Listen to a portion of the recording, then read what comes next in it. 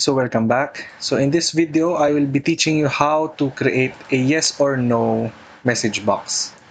So in our previous video, we only made an okay message box. So in this video, we'll be doing yes or no. So just like before, as usual, we include our library, and then we also have our title of the message box and the caption of the message box. So in this case, it is still hello there and please subscribe to my channel. And now I put two more strings, so that is yes message and no message, which puts thank you for subscribing and why did you click no.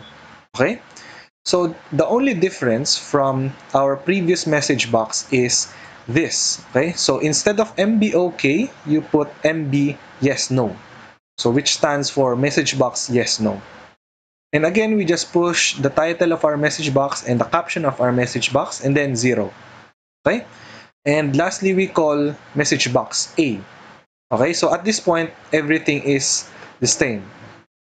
So how to check for the condition of the message box? So the condition, so if you click yes, EAX will become 6. And if you click no, the EAX will become 7. So we can just do a compare EAX 6, which is the default value for yes, and if that is equal, then the user clicked yes. Okay, so if they clicked yes, we will just push the offset of the yes message and call std out, okay, which will push thank you for subscribing. And if the user clicked no, which is 7, then it will just push the offset of no message and show why did you click no.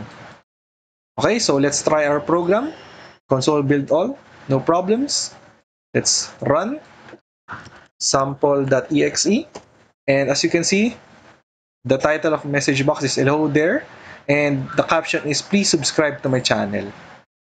If I click yes, then it will show thank you for subscribing. But if I rerun the program again and I click no, it will show why did you click no. Okay, so again, this is how you do it, and I hope to see you again next time.